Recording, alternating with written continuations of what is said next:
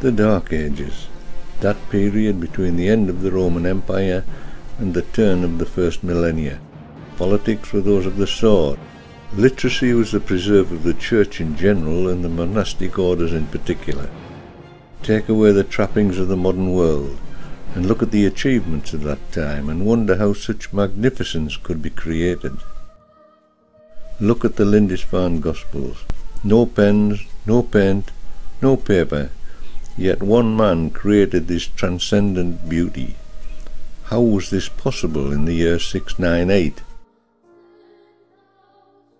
As Tony Robinson might say, we've just 5 minutes to find out. Eadfrith is thought to have been head of the monastic scriptorium at Lindisfarne when he created this work of art and scholarship. It's unlikely that his duties following his later appointment as bishop would have allowed time for his creative activity. Think of his problems. Without paper, how did he design these amazingly complicated patterns and letters? Vellum was too expensive to use for practice, so he would use wax tablets, wooden frames with a layer of beeswax, on which he could inscribe and experiment before committing to vellum.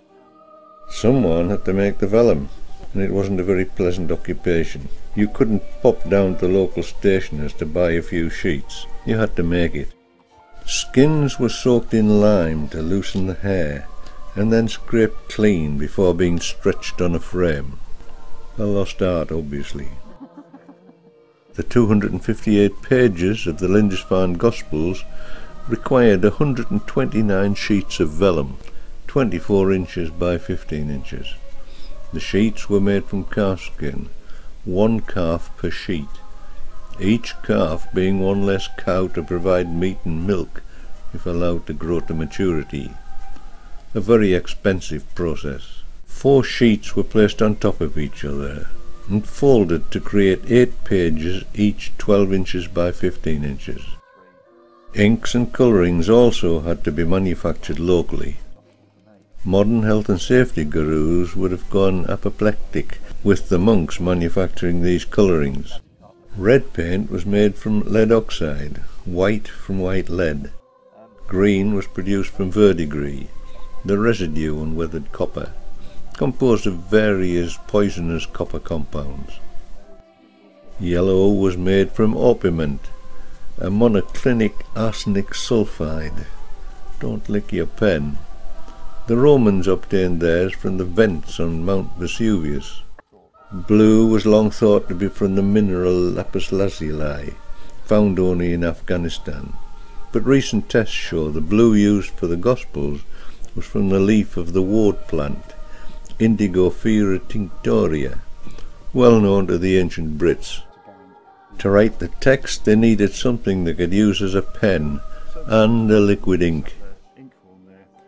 The ink was produced from the oak gall, a puffball-like growth on an oak leaf. The oak gall wasp lays a single egg and plants it in the base of an oak leaf.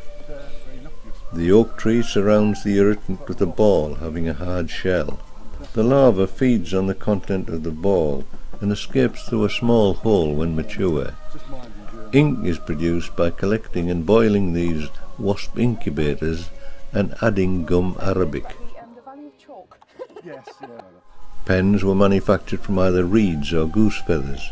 The resulting quills were hardened by drying in a heated container half filled with hot sand.